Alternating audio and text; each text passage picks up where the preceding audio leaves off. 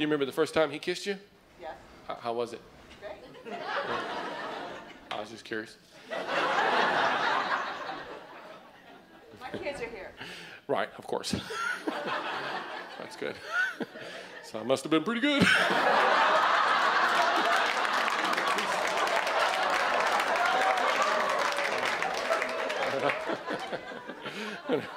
Because the thing of it is, like,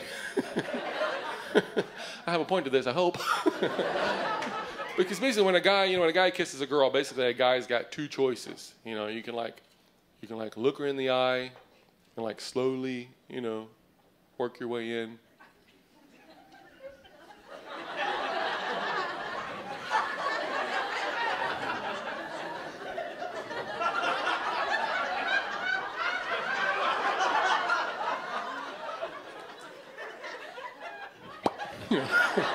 Yeah, and give it to her.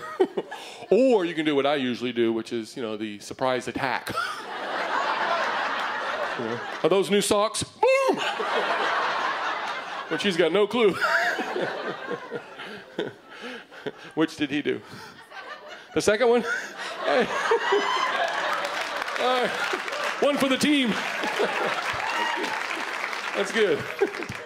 That's good, because if you do the slow move, the thing of it is you have to be like ultra confident to do the slow move.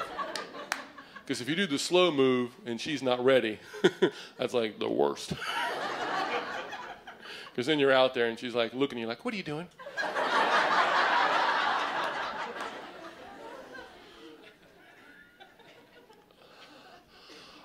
I was going to kiss you. Why would you do that?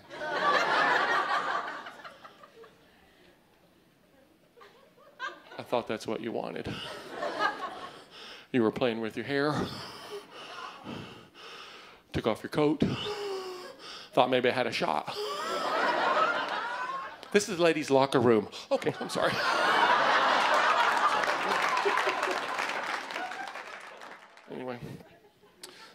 Anyway, you guys are a nice bunch.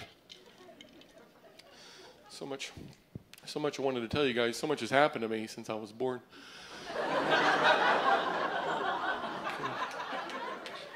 Since I was born, it's been like one thing after another. I have like no time for me. You're lucky you get to enjoy me.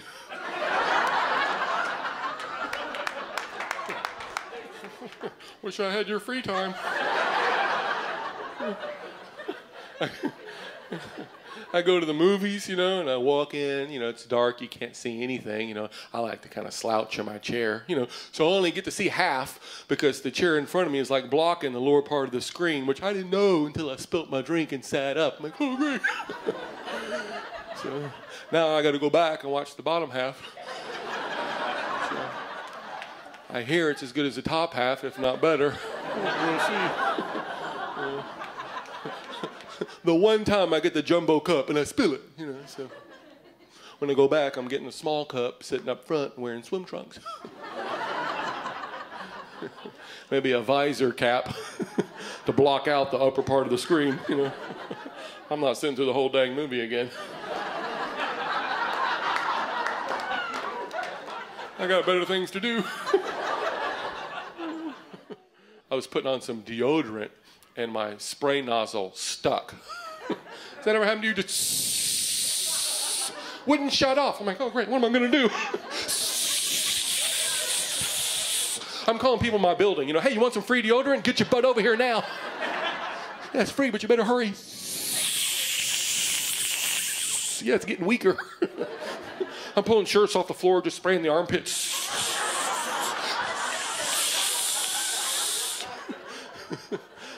I finally just started staring at it after a while. I'm getting dizzy. I should probably open a window. I finally let it empty, and it wouldn't shut off, it just kept going, so I finally just let the rest of it empty into a jelly jar that I had in the fridge. So, yeah, now I'll put my deodorant on with a butter knife. My roommate's like, I can't believe it's not butter.